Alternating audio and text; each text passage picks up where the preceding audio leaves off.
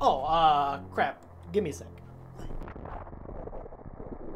After 7 long years, we finally have confirmation that Metroid Prime 4 is real. Now, there's been lots of rumors and speculation on why this game took so long to come out. Everything from pandemic-related delays to the devs completely scrapping everything and starting over.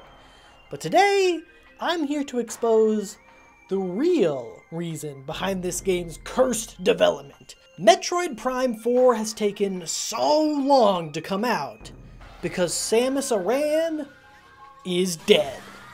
And you killed her. No, this isn't some metaphysical theory about how Samus died in the original Metroid and every subsequent game has been her journey through the afterlife.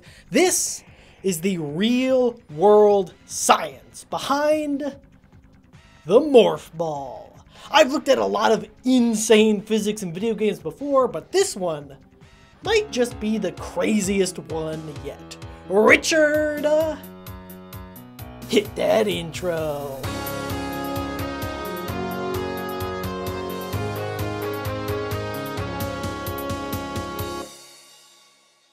For those who aren't familiar, Metroid is a classic Nintendo franchise featuring space bounty hunter Samus Aran, or Samus Aran, if you prefer names that sound bad.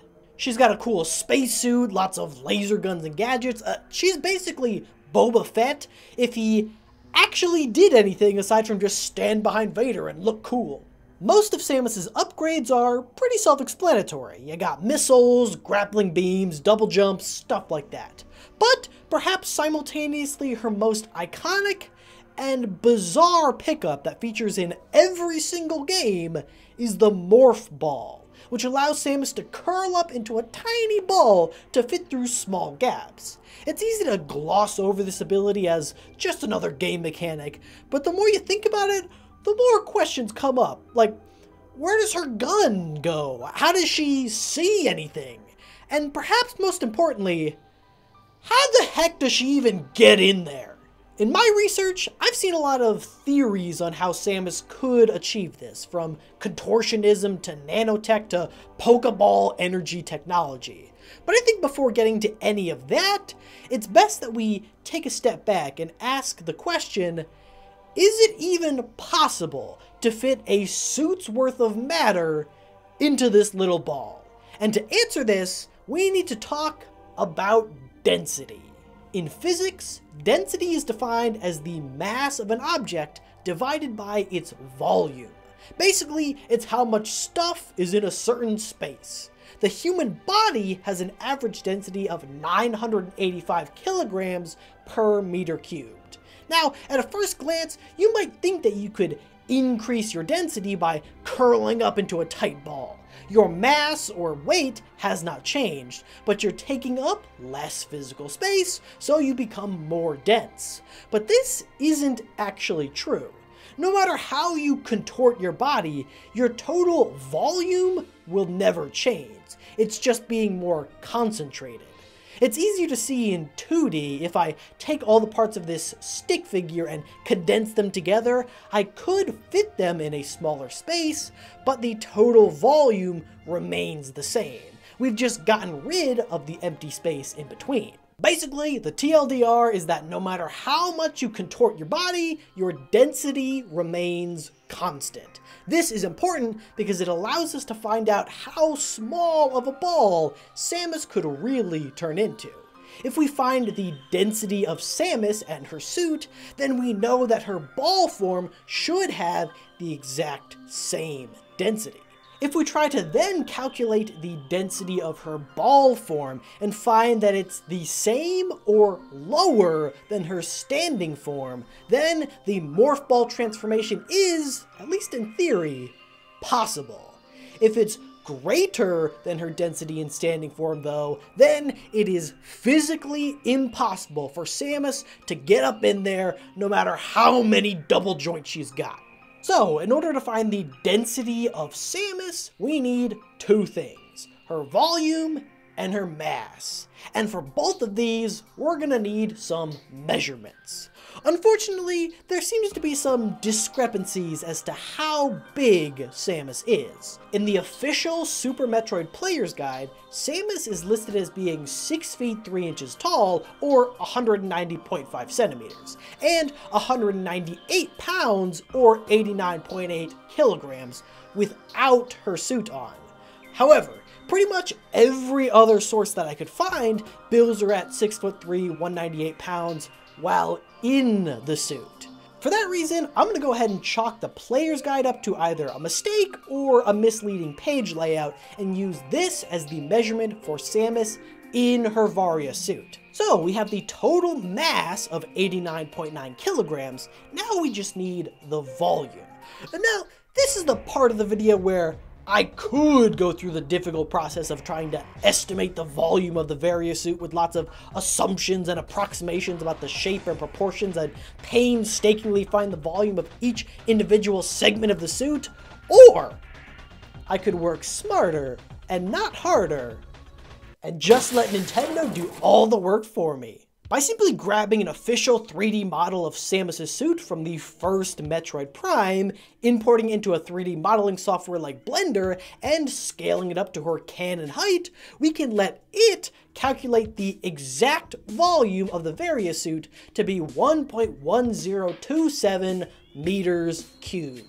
Dividing the official mass from earlier by this volume, we can find that Samus, with her suit on, has a total density of 81.44 kilograms per meter cubed. Now, eagle-eyed viewers among you may notice that this is a lot less than the density of a human from before. This means that either A, the metal that makes up the suit has a very low density, or B, there's a lot of empty space inside the suit, making the density of the whole system much lower. Also, it's possible that Samus herself has a much lower density than a regular human. She is like part bird or something, I think? Look, I'll be honest, Dread is a great game. The story made absolutely no sense. So that's step 1 complete. Now onto step 2, finding the density of the Morph Ball. Using reference images and pixel measurements from a couple of different games, we can find that the Morph Ball is a third of Samus's full height, making it 0.637 meters, or 2 feet 1 inch tall. We know that the mass is the same. Samus isn't shedding any parts to get into this form, and we can use the same process from before with a 3D model of the Morph Ball to find that it has a volume of 0.1339 meters cubed. Plugging those into the density equation, we find that Samus in her Morph Ball form has a total density of 670.72 kilograms per meter cubed, which is over 8 times more dense than her standing density, and weirdly, maybe still possible. Because while 670.72 kilograms per meter cubed is a lot more dense than Samus in her suit form, it's still a lot less dense than the average density of a human at 985 kilograms per meter cubed, meaning that in theory, Samus could fit in a ball this size with room to spare. But how then can the Morph Ball be so much more dense than the suit without turning Samus into jelly? Well, remember earlier we speculated that there may be a lot of empty space between Samus and the suit, contributing to its low density. The space is likely filled with just air. Air has a much lower density than any metal or a human, so if all that air were simply expelled, it would allow the Morph Ball to be far more dense than the full suit. It's like how you can exhale all the air from your lungs to increase your own density and sink in the water, or why you sometimes need to squeeze some of the air out of a Ziploc bag to fold it up nice and small. From a suit engineering standpoint, this air also makes a lot of sense for a multitude of reasons besides just allowing it to condense into a tiny little ball. It can make the suit more maneuverable and comfortable to wear. It can allow Samus to control her buoyancy in water by releasing or taking in more air. And having a physically larger suit can make her look more imposing to hostile alien life, and keeping it hollow will keep the suit light. When I started writing this episode, I'm not gonna lie, I saw the difference between the suit density and the ball density and was all ready to talk about the horrific implications of having a person crushed down to 1/8 of their size. But when I compared that to the density of a normal human, I had to recheck all my math. I mean, I must have messed up somewhere. There's no way that the morph ball is actually possible. But no, not only is there enough space for Samus and her suit in this ball, there's actually some room to spare. Now, of course, this is all just talking about pure volume. It's one thing for there to be enough space for Samus and her suit.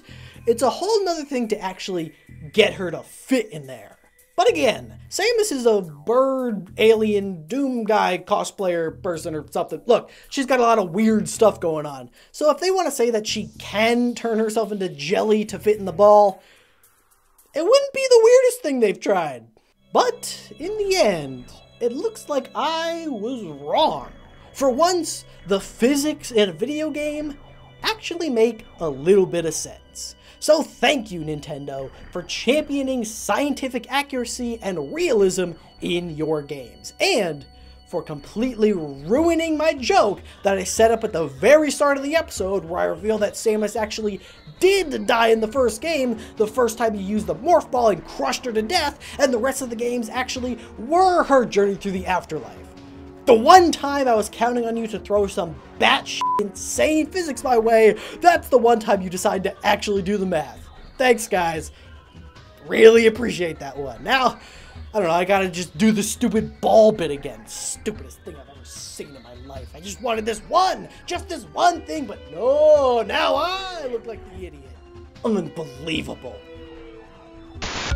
And a massive thank you to all my patrons, including Alakazam, Aspa102, Big Dog Tie for the win, Sidian, Gremlin the Goblin, Sherry and Mark, the Boss Killer 94, and Captain Kirby. This show would not be possible without your support, so thank you.